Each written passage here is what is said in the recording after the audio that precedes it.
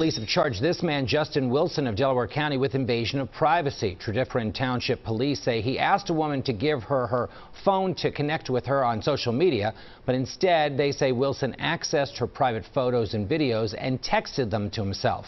This happened on Sunday in Devon.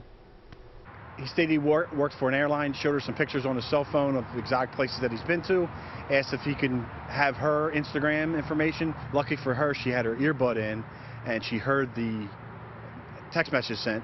She went right over, grabbed her phone, and was able to see the phone number that came from, and our detective followed up with that. Police say there could be more victims out there.